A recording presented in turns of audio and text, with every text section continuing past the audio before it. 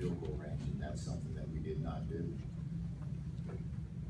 Coach, Matt completed the pass to Devin, I believe, or it was Harry, made it 3rd and 55 seconds. You call it timeout. What was the thinking behind that? Well, we wanted to get our best play for 3rd and 2 to try to earn the first down. That was our thought. We were right on the edge in terms of where we wanted to be in terms of field goal. We wanted to get a first down. The look that they gave us said to throw the ball. And, we didn't convert it. Matt today seemed a little bit off. Just talk about him. I mean, of course, you need him to be at the top of his game. We need all of us to be at the top of our game to win. Not just our quarterback, we all need to. We did not stop the run in the second half of the ball game. We gave up a 23 and a 20-yard run. Missed tackles on one of them, 2 missed tackles on the touchdown run, and then we lost leverage and didn't keep the edge. We stuffed the line, and the ball bounced outside. We did not have the proper leverage. So we got to play better as a whole. So it's frustrating, Coach, because you saw the inconsistencies in the first half, the 2 turnovers you guys had. The defense only held on 2 field goals instead of touchdowns, and then in the 4th quarter, the 2 big interceptions that set you guys up in position to win. Just the inconsistencies that are frustrating. It's very frustrating when you don't play consistent football. You train all week. These guys work extremely hard. The players, the coaches, we train, and we have an opportunity to play once a week. When you don't play consistently, you're not going to get the outcome that you want. We were inconsistent as a football team, basically on both sides of the ball.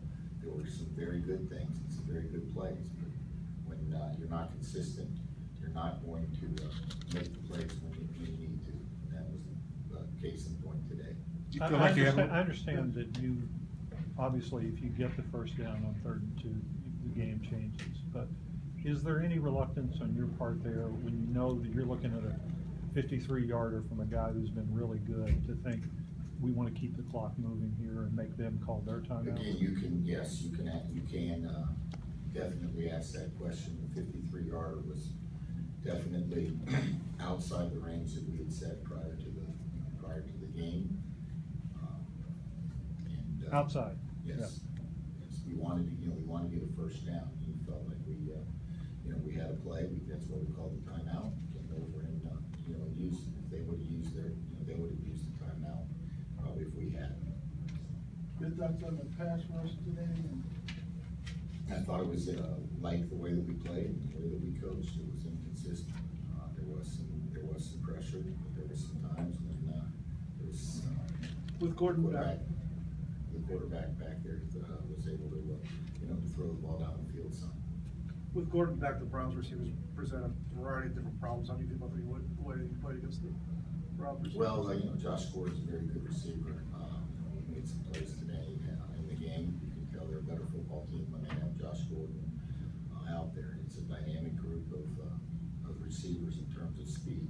And when you add Josh Gordon, he's a good sized receiver that runs extremely well, and he does create matchup issues. What was happening in the run game? They were giving up 140 today.